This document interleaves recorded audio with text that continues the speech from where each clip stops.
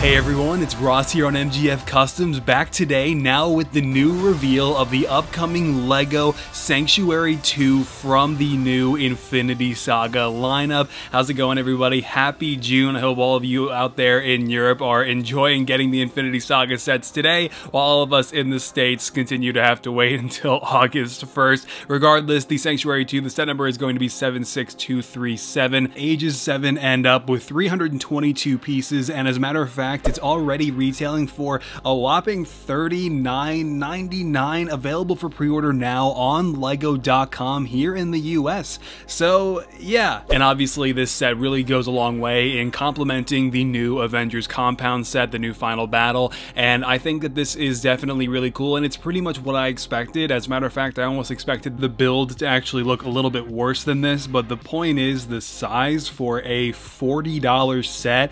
The Sanctuary 2 is just really tiny, and I mean, I get it to a point, but $40 for this, I don't know. I mean, I guess the minifigures are cool, right? You get the Mark 85, always great to have. You get a new Thanos minifigure, which has some new printing, and the leg printing looks brilliant. I mean, it looks really cool. The helmet is obviously goofy as hell, and I kind of wish they would have just left it out. He has the Infinity Gauntlet hand, of course, just like basically the same exact piece that we see used on the Nano Gauntlet with the compound coming up, and also Captain Marvel 2023 actually utilizing, I think, the correct hairpiece in this case, and you can see the torso is actually printed on a base red torso, and obviously you have all kinds of Power Blast pieces included here, and Thanos' little double-bladed sword and minifigure form. So I mean, this is cool, the build is cool, the stickers are nice, you have a lot of stud shooters on top of that thing, but I just can't help but wonder what this set would have been like if they offered like a $60 version of it, or $80 version, or even,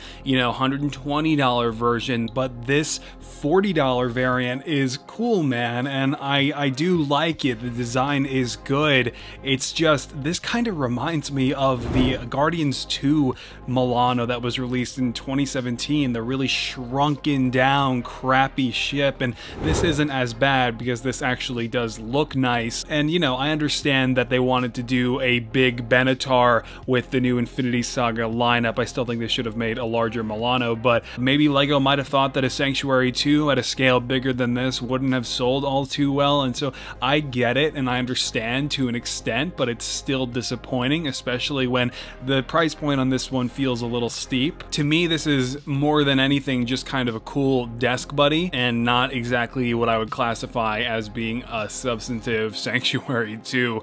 Anyway, this one is actually due out in October apparently, so let me know what you think down in the comments. Just a quick video for you today, but on Thursday I'm gonna have a multi-custom printed minifigure review covering you know, 4 figures from 2 completely different sellers here in the community, so that's already shot and I'm editing that now, and that's gonna make for a really cool and fun video, and very unorthodox too. So I hope to see you guys there for that, and otherwise, of course, you know, when I'm not posting here on the main channel, as I always say, you can always find me over on Instagram, Twitter, and Facebook, and that's where I'm posting all my digital Photoshop edits, like the reveal for Ahsoka from The Mandalorian Season 2, and of course all the progress for my Mandalorian Season 2 customs has been hitting my Patreon for a long time now, way before any of it reaches even my socials before the main channel here. And I did post a new vlog on MGF Extra, kind of offering a bit of an update on my Bo-Katan, along with a ton of other things in there, so that is all happening. And again, I only say it because still, when I'm not posting here on the main channel, there's always a lot going on elsewhere regardless, and